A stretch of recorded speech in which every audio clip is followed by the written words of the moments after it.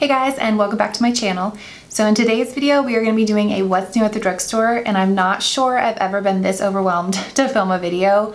I have so much new stuff in front of me. I'm not sure I'm going to be able to even get through it all because, for example, I have 4 mascaras, so I'm only going to be able to test 2, but I want to show them to you guys. I have not been able to test all of this makeup because there's so much, so this is largely going to be a first impression video. We've got so much to get through, so much goodness, so let's go ahead and get right into it. Also, just an FYI, I'm trying new press-on nails right now.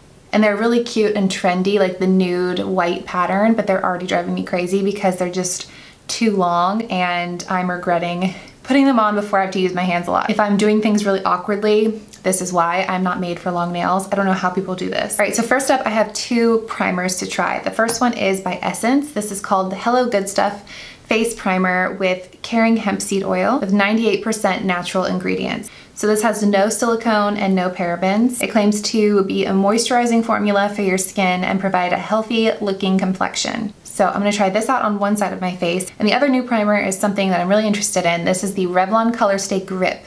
It claims to provide 16 hours of wear time, and it's a mattifying primer. It has a superfood detox blend to shield the skin from daily pollutants and control sebum. All right, so let's go ahead and start with the new Essence primer. This comes out looking a lot like a moisturizer. Let's see how it feels on the skin.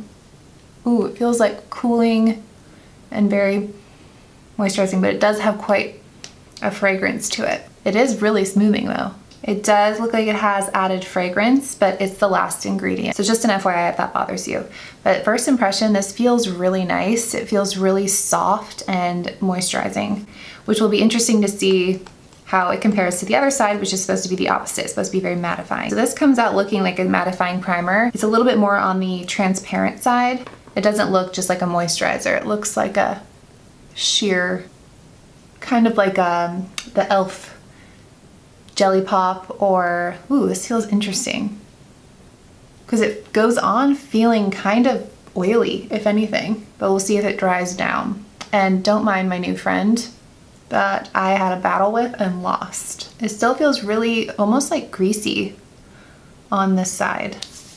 I definitely prefer the way that this side feels to the Revlon one, but let's give it a minute to dry down. While it's drying down, I want to show you guys some new skincare from Neutrogena that I clearly need right now, that I'm about to start testing, and there's 3 different variations. This first one is a 7% AHA/PHA blend with hyaluronic acid.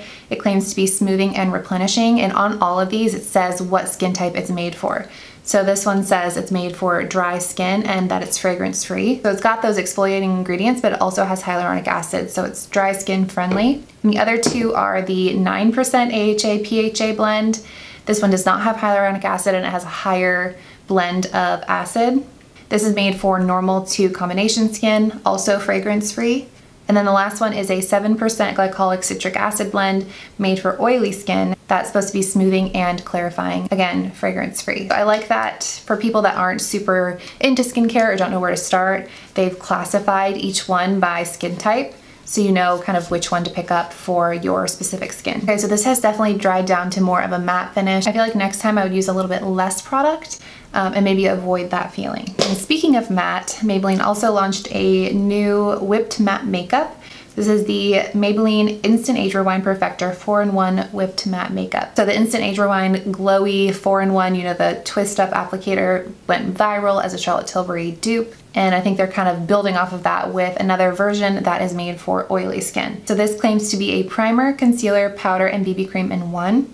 It claims to blur pores, mattify, conceal blemishes, even skin tone, all with light coverage. And it says to apply with fingers all over the face. So let's check this out. Before I go in with that, I'm gonna take my Flower Beauty concealer right here and my Sephora concealer brush and just cover my little friend before I start, because this has light coverage, so it's not going to fully cover what I am dealing with right now. And I find that putting like a heavy concealer underneath your base can leave you with the most natural finish. It comes out like a very whipped texture. See where it gets us. Interesting. It feels very silky smooth. It is a nice matte finish. It looks like I've already powdered. I would say the shades run kind of deep. This is light medium, and I feel like it's a pretty decent match for me. And I'm usually more of like a medium tan. So first impression of this, honestly, I'm not a huge fan. I can kind of see some like lines and patches this is already sticking to, and I just put it on. Something this matte isn't usually flattering on my skin because I do have some texture. So I can't say that, at least first impression, this is my favorite. Next up is a new concealer by Revlon. This is the Revlon Skin Awaken concealer with caffeine and vitamin C. It has 24-hour wear and claims to be a 5-in-1 concealer. Lots of claims with all this stuff. Claims to erase, perfect, brighten, hydrate, and refresh. And I got mine in the shade 001, which is Universal Neutralizer. I'm just gonna squeeze, and the product comes out pretty easily. Got quite a bit, actually. I'm gonna put it wherever I feel like I need to conceal. Because this foundation has really light coverage, so I'm kind of going a little heavy-handed with the concealer, more so than I would if I had like a medium coverage foundation on. Ooh, let me look at this up close. I really like the way that it's blending. Even on top of this like super matte foundation, I feel like it's trying to look pretty skin-like. I would say two things I'm noticing right off the bat. It has really light coverage. Ooh, okay, changing my mind quickly here. My eye kind of feels like it's burning, and I don't have particularly sensitive eye area. I used a ton of different concealers, but something about this I think is kind of irritating my skin. You guys see my eye is like turning red. This is really irritating my skin for some reason as I continue blending it in. I mean, it's not like painful, but I wouldn't use this again. We were off to a good start there, and then do you guys see the coverage isn't great? You can kind of still see everything coming through, and it's sort of like bunching up right here. Not very flattering. The main thing for me is that it's like burning a little bit. So we are not off to a hot start here, you guys. I can't say I've loved anything that I've tried so far.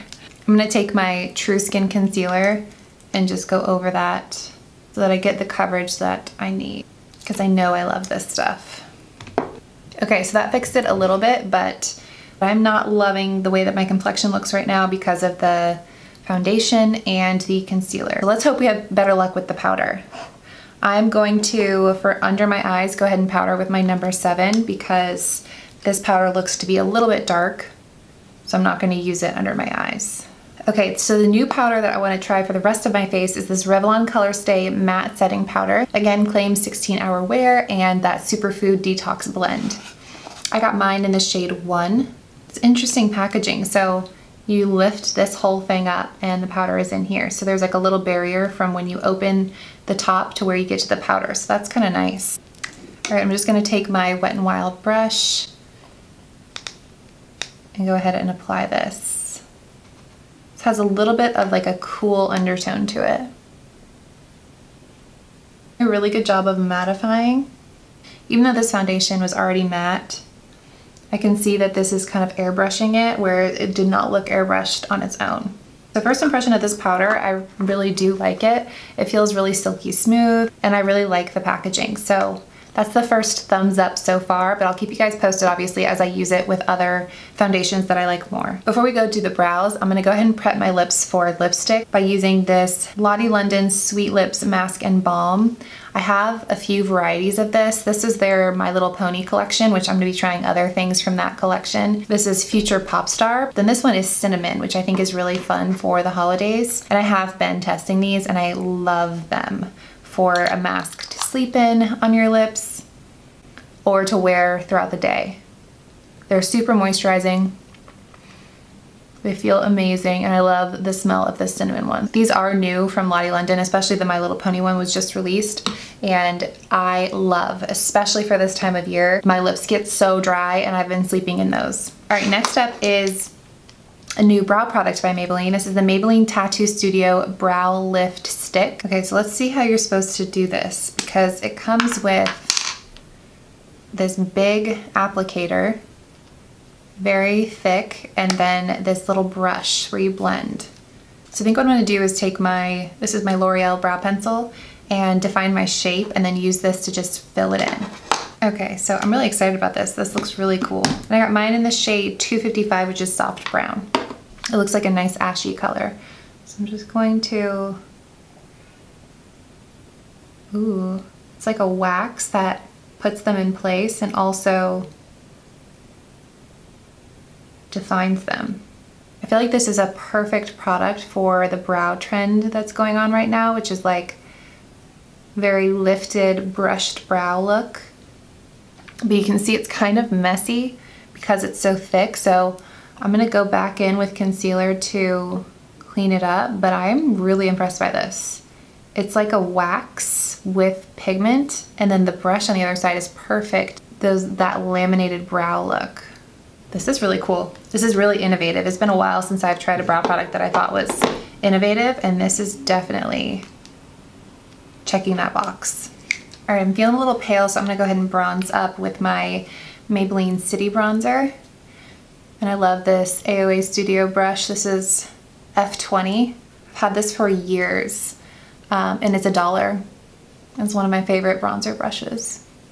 All right, and then for blush, I have a new blush, a new little tiny blush from Lottie London. This is their new Ombre blush in the shade Exposed. So I'm gonna just dust this on my hand. I'm glad that I did because it's pretty pigmented. Ooh, this is really pretty. And it's like the perfect level of pigment if you just take a tiny bit on your brush. And I really like this color. Slowly fixing the complexion here. Now that I look at this in a close-up mirror, there's actually a little bit of a sheen to it. I don't know if you guys can see. It's really subtle, but really pretty. Really, really pretty and cute little size to throw in your purse. All right, next up for eyeshadow, I have their 2 new launches. They're My Little Pony eyeshadow palettes. One is Friendship Is My Jam, and the other one is Only Dance on Days Ending with Y. Those are so cute. This one has a little bit more like blue-green tones, and then this one has more like orange and purple. So I think I'm gonna go with the orange and purple one. All right, so I'm gonna start out with kind of a mixture of these two in my crease.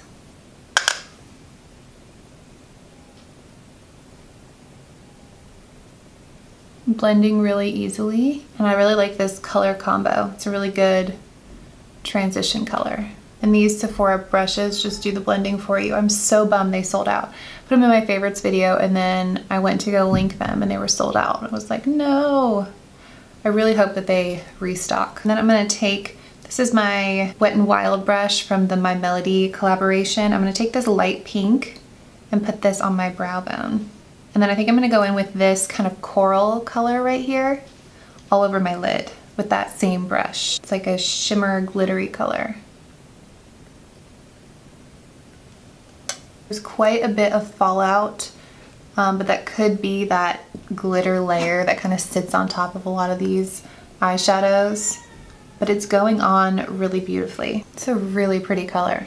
The only thing is I wish there was a deepening color in here because I feel like the shade that I used for my transition is like as deep as it gets, and I want to add some more dimension. So that's the only thing I think that is missing in this palette is a nice deepening color. But they do have this really bright color right here that I'm going to use with a little tiny brush in my inner corner. It's like a champagne shimmer. That is pretty. The other thing I'm gonna try out is their new gel liners. It's the part of the My Little Pony collection. They've got some really vibrant colors, which is interesting to come out for like winter time because I feel like this is very summery. I'm gonna use, I think, the purple one. And this is called, I don't see a shade name on here, but it's the purple one. And it's like a pastel purple. I'm gonna use this on my lower lash line just for a pop of color. This glides on so smoothly. I'm gonna see if I take it in my waterline what that looks like. It's pretty cool. It's kind of, it's like brightening and it's also a nice contrast. All right, I'm gonna throw on some eyeliner and I'll be right back. All right, I just went in with my Maybelline Gel Studio Liner, and now let's go with mascara. I have 4 mascaras to try, so I'm just gonna pick 2 to try in this video that I'm most excited for, but I wanna mention all of them. The first is the new L'Oreal Voluminous mascara. This is Noir Balm, so this is one of the ones I'm really intrigued to try. The next is the new Maybelline Curl Bounce mascara. This is the other one I think I'm gonna try. Next is Revlon So Fierce Eyes Wide Open. I'll play around with this one in the future. And then the other is a new Essence Hello Good Stuff Volume Mascara from that same line as the primer. So those are 4 new launches, but like I said, I've only got 2 eyes, so I'm gonna go in with the 2 that I feel like I might like the most, starting with this new L'Oreal Voluminous mascara. Ooh, this wand looks very promising. All right, so I'm gonna go in on this eye with the L'Oreal one. This is looking good. Doesn't take me more than a few swipes to tell whether or not a mascara is gonna work for me. And I can tell that this one is headed in the right direction. And I would say some of my absolute favorite mascaras are L'Oreal, so I'm not surprised. Oh my gosh, yes. Okay, thumbs up from me. It is rare for me to love mascaras, and I just fell in love with the new Milani one, and now I am quickly falling in love with this one. It is buildable, it is volumizing, it's curling, it is doing all the things you want a mascara to do. And the more you put on, the better it gets. This is impressive. All right, first impression, I'm really impressed by that. All right, let's see if Maybelline can stack up to this one, because I don't know that I can be more impressed than I just was. This is the Maybelline Colossal Curl Bounce, so it sounds promising. This wand does not look like my kind of wand. Let me see if the Revlon wand looks more promising, because I may just skip over to this one if I think I might like it better. Ooh, okay, we're gonna abandon Maybelline and go with Revlon because this wand looks more promising, and so does the formula. So let's put this one over on this side. It applies quite a bit of product.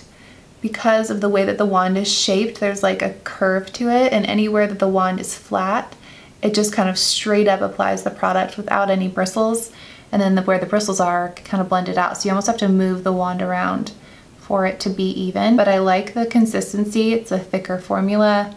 I can see how this would hold a curl well, but I don't love how I'm having to kind of manipulate the wand to basically apply the product and then go back over that spot with another part of the wand where I brush it out so it's not too clumpy. Okay, so really decent formula on this one. This is the first Revlon mascara I've tried in a while that I really like, but the wand is kind of weird. I think I'm gonna take the Hello Cool Stuff on top of the L'Oreal and the Maybelline on top of the Revlon and just kind of see, based off of how it layers on other mascaras, if I see any potential.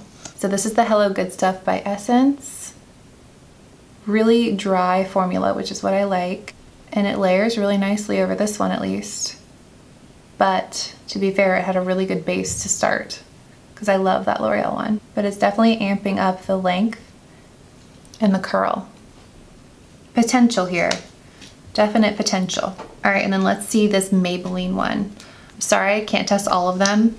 I will keep you posted if I fall deeply in love with any of these other than the L'Oreal. This one, this wand is not... Usually when I see a wand like this, I don't even try it because I just know it's not going to be for me. It's decent, but I don't see myself loving this one. All right, so out of the 4 mascaras, we have a very clear winner. All right, so I'm just going to remove this balm that I have on right now, and let's go in with the new lip products. I'm going to go ahead and line my lips with my Milani lip liner. All right, we've got 2 new lip products to try. The first is the Glow Paradise Balm-in-Lipstick. This instantly hydrates and nurtures the lips for a pout that feels softer. This claims to be a cushiony balm with 92% natural origin ingredients, providing a hydrating flush of color for lips so healthy that they glow. All right, so I got mine in the shade 110, which is Pastel Exhalation. This is really beautiful. L'Oreal lipsticks rarely do me wrong, so we'll see if we love this one too. Oh yeah. That is stunning. It reminds me of that new CoverGirl one that's like a lip gloss slash a lipstick in one, but this color is everything, especially with this lip liner. Yes, so much yes to this. It has kind of the standard L'Oreal lipstick smell, but I love the packaging and I love this lipstick. That is so beautiful. That is so stunning. All right, and the other one I'm just gonna layer right on top. I love every single lip product that they have released in this packaging, so I'm expecting to love this. It's the Glow in Paradise Lip in Balm-Gloss. I got mine in the shade Blissful Blush. I'm gonna layer this gloss right on top. Oh, oh my God. Oh yes. Okay, L'Oreal. We have a clear winner in terms of a brand in this video. You guys, I'm so glad this video turned around. I was like, we were going down a really dark hole there for a minute, and then we started turning things around. All right, and then last but not least, I have this Revlon Lock-On Setting Mist. This is part of that same line. Go ahead and test this mister. Ooh, nice even mist. It has like a little paint shaker type of sound in there. And let me go ahead and set my face. Ooh. Didn't leave splotches all over my face. So I will let you know down in the comments how everything wears throughout the day, because evening check-ins are hard with 2 little ones to get to bed. As a quick recap of what I highly recommend, you'll already know these lip products by L'Oreal, 10 out of 10 if you like moisturizing products with pigment. These are must-haves. These are gonna go viral. They're gonna sell out. I said that about the Milani mascara and it's going viral and selling out. Get your hands on this mascara. Yes, yes, yes to this. I'm impressed by this brow product. I think it's really cool, really innovative. I love these Lottie London lip masks, and I was impressed by this blush as well. I think this Lottie London gel liner is really cool. It looks really good in the waterline. I think it's a nice pop of color. And then I would say everything else I'm kind of like meh about. I liked the eyeshadow palette. I didn't love it. I think it came out really pretty, but I was missing some colors for me. In terms of absolute no's, I would say this concealer burned my eyes for some reason, and this foundation just did not do it for me. It was not flattering on my skin, and I honestly can't wait to take it off. But I'm gonna play around a little bit more with the primers, with foundations that I know that I like, but some definite losers, some definite winners in this video. I hope that this was helpful for you guys. I'll keep you posted on any of the products if I change my mind or if they grow on me, but definitely some standouts and some definite no's. So hopefully you've got some more direction if you've been eyeing these new releases. But thank you guys so much for watching. Give this video a thumbs up if you enjoyed it, and I will see you in my next one.